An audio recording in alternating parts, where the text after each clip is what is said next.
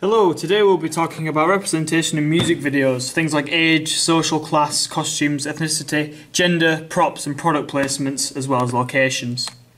We might as well start with locations since there's no particular order here that matters. So it turns out Berlin is actually used for music videos. Mark Owen used the German capital city for his music video Stars, which shows bright lights, which if you haven't put two and two together already, links to the fact that the title of the song is Stars, which are very bright.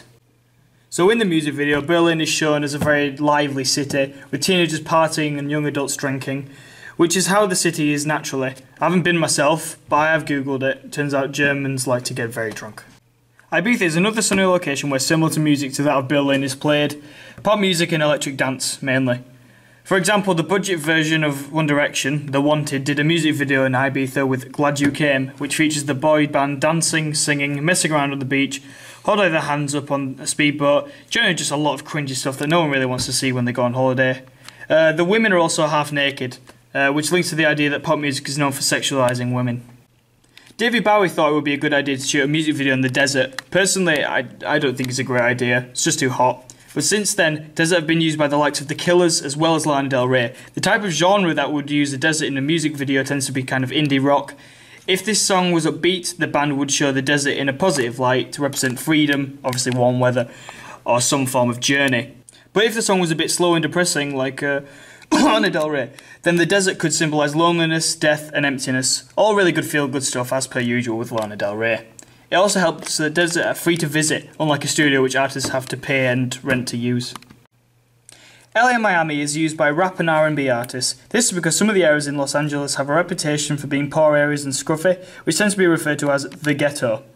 An example of this is NWA's music video for Straight Outta Compton, which demonstrates gun violence and police brutality, as well as fast-driving police cars.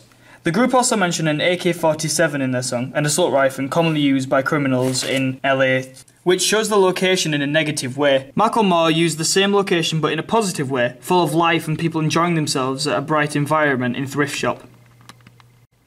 Now I know this is hard to believe, but London is typically shown in a negative way. For example, Ed Sheeran graces with his depressing music video for the A-Team, featuring a woman addicted to cocaine and turns to prostitution to pay for drugs. The entire video is in black and white, which makes the viewer feel even more gloomier than they needed to. The video showed that London is a dark and brooding city, which is just full of crime. Rarely, however, London is portrayed positively. For example, Lily Allen shot her music video for LDN in London in the daytime with lots of vibrant colours, such as wearing a red dress, which links to a lot of iconic imagery in London, like red buses in the London Underground. Mansions are used by rich artists to show that they have too much money, and take too many drugs with that money to think that using a mansion was a good idea for a music video. They're typically used by pop artists such as DJ Khaled in his video for the song I'm the One, where he's surrounded by women with a limited amount of clothing, does lots of pointless actions, like a woman playing croquet on her own in a bra. In another video featuring a mansion, Jamie Foxx is hosting a house party wearing a suit. The song is a rap pop song showing the mansion is a good place to have a party and a lively event where everyone is happy and drunk. And the suit implies that he has a lot of money, showing that mansions are for posh and rich people only. Now studios are fairly cheap to rent usually, which is why they're used by indie bands like Catfish and the Bottlemen and can portray any mood to match the tone of their music. For example, if it were a love song, they may use red lights to symbolise love, or blue lighting for a saddening impact on the viewer. Catfish and the Bottlemen, however, used the black and white to stick to their theme of black and white album covers. Abandoned warehouses are used for a negative tone of a music video, mainly used by rock bands, punk bands and indie. That's because they can't afford major locations to rent/hire, and so find locations like this. The abandoned look can look pretty cool to give the video a darker tone and sort of grim look. So now that I've bored you all with locations, we can move on to age now, and how it is shown in music videos. Generally, children are represented as innocent, usually shown through their body language or dialogue. Like Naughty Boy's video for La La La, original name, shows kids putting their fingers in their ears to block out mature topics like alcohol, sex and drugs, which is all going on around them in the video. Teenagers are seen as rebellious and can be seen performing antisocial and reckless behaviour. Like in We Found Love by Rihanna, where young people are seen smoking, taking drugs and stealing. This links back to the stereotype that teenagers are immature, which I don't personally believe in.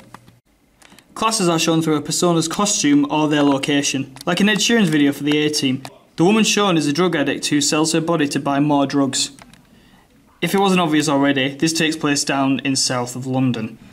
So that's clearly how lower class is presented, whereas middle class would be presented as well-kept and hard-working people, and upper class as very tidy, wearing costumes like suits or dresses, basically living very luxurious lives, while the lower class people sell their bodies for money. Costumes for women are usually extremely sexualised, like very little clothing. Usually their bum is entirely visible, or breasts they can usually be seen as well. Or if you have a complete breakdown like Miley Cyrus in Wrecking Ball, then women are entirely sexualised because she's bare naked, which no one really needs to see. I'm a strong believer of leaving some things to the imagination, but this goes against that in every way. Just very, very wrong. Male costumes are usually a lot more appropriate, so it's clothes like suits or leather jackets, jeans or expensive shoes, that kind of thing. You generally don't tend to see a man's bare chest in a music video, unless that man is vain like Jason Derulo, who always has his top off to sexualise himself mainly. Ethnicity. Now I'm always worried about coming off as racist when I talk about this, so I'm going to be really careful.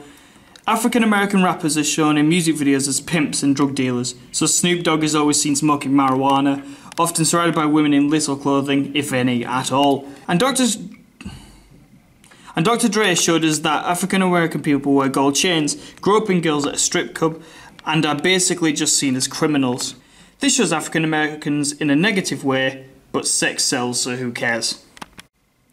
White people could not be any further apart from African American representation. Like Steven Tyler from Aerosmith, he's shown in a very positive light by performing on stage and wearing a lot of white clothing, which implies a religious connotation of the band, probably to be seen as an important superior band to other rock bands.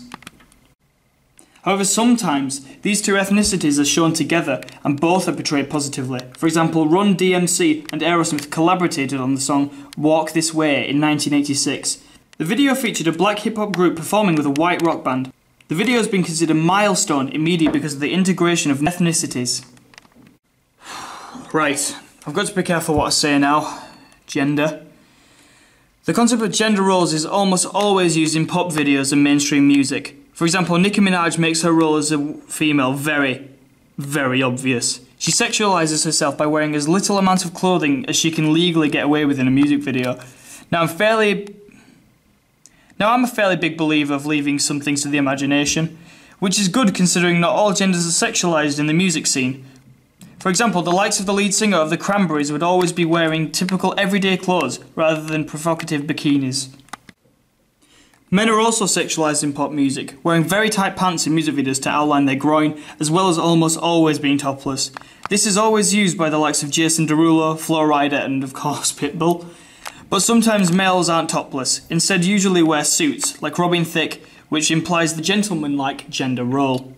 Gender in music videos are also shown through occupation. For example, Billy Joel's Uptown Girl, 3 men are dressed as engineers, a job males stereotypically have. I hope I didn't offend anyone with my talk on gender, but if I did, I'm just so sorry. Costume often ties in with gender to differentiate between them. For example, a male's costume in a music video would be a suit and tie, shorts and t-shirt, and jeans and shirt. This is stereotypical clothing for a male to wear.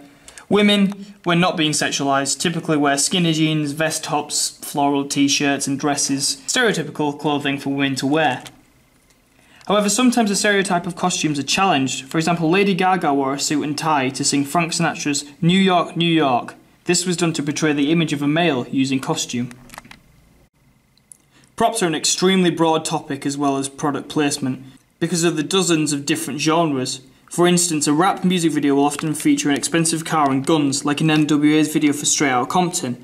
For indie bands, the props include acoustic guitars, vinyl records, and above all, spliffs.